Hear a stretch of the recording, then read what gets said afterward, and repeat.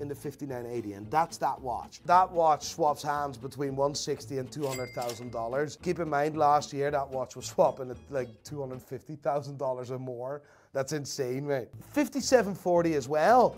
A watch that goes for $200,000. Like the 5740 is the first ever perpetual calendar in a Nautilus, so in a sports watch. It's a bit weird, if you know what I mean. The perpetual calendar is something that is normally used in watches that are used for formal wear. So highly complicated watches with a leather strap. In this case, it was fitted onto a white gold sports watch. Daniel Ricciardo, he's Australian, isn't he? You see, that's the new Carrera on the left. That's the one I really love. Beautiful watch. That was introduced this year. The Connected, the one on the right, is a smartwatch. And don't start now. As the watch expert, you came in today with a smartwatch. No.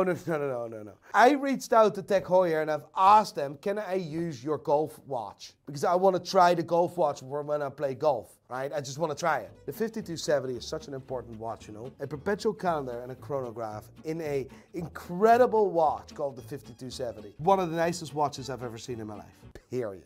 That's tasty. That man knows watches. That's why he has this watch. That's why he wears this watch. And it's also a watch he most probably paid himself. It's not a sponsorship. And that's what I love. This is tasty.